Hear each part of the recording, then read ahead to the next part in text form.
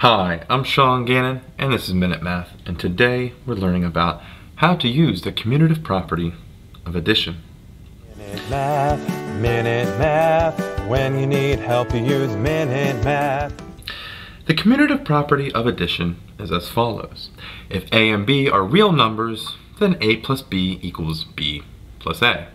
And you probably actually already knew this, but didn't really have a name for it. You're probably always thinking that, well, yeah, of course, duh.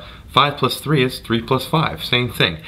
Yes, it is. And we've learned that growing up pretty easily, but now we have a name for it of why this actually works, or a statement stating that it works. So let's use that to simplify this expression. 18p plus 6q plus 15p plus 5q. Our commutative property of addition says that we can rearrange our this addition to say which ones we want to add first. So let's do that. We'll put our p's next to each other. We have 18p here, and we're going to swap the 6q and 15p. Plus 15p here, now plus the 6q, plus the 5q.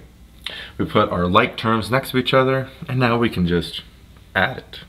18 plus a 15, we look at the coefficient there, and that is a 33p,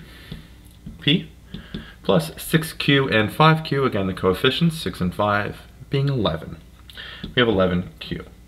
And that's basically it. We swapped right here this 6q and 15p using the commutative property of addition, and then we simplified to get our answer. Well, I hope you learned something here on the commutative property of addition. If you did, don't forget to like this video and subscribe to our YouTube channel.